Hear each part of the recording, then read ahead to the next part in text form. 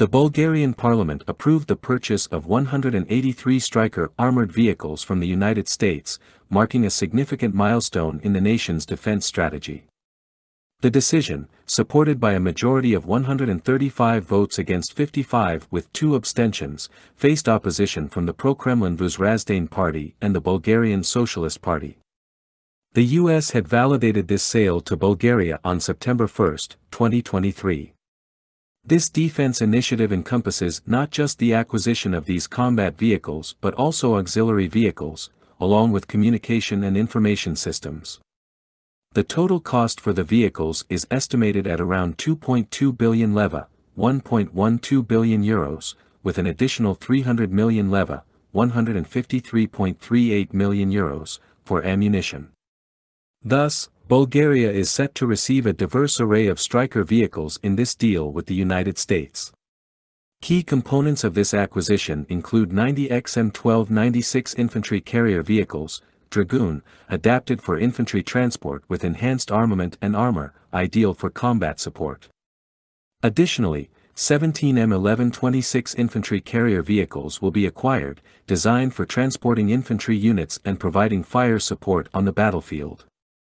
Furthermore, the Bulgarian order includes 9 M1132 engineer squad vehicles, specialized for engineering tasks like obstacle clearance or infrastructure repair in combat conditions. 33 M1130 command vehicles, equipped with advanced communication and command systems, will serve crucial roles as mobile command posts. The deal also involves 24 M1133 medical evacuation vehicles, designed for medical support and casualty evacuation.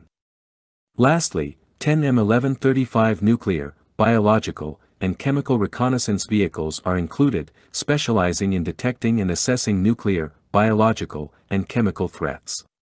The payment plan for this procurement is structured over several years, starting in 2023 and concluding in 2027, with significant payments of 600 million leva each in 2024 and 2025.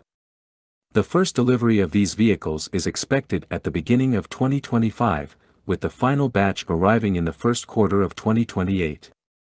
Defense Minister Todor Tagarev, addressing the National Assembly, highlighted that this acquisition is a pivotal step in the modernization of the Bulgarian armed forces.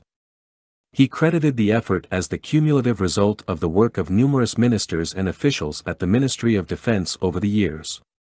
Furthermore, Tagarev announced plans for the establishment of a dedicated maintenance center for these vehicles at the Tarim Arms plant.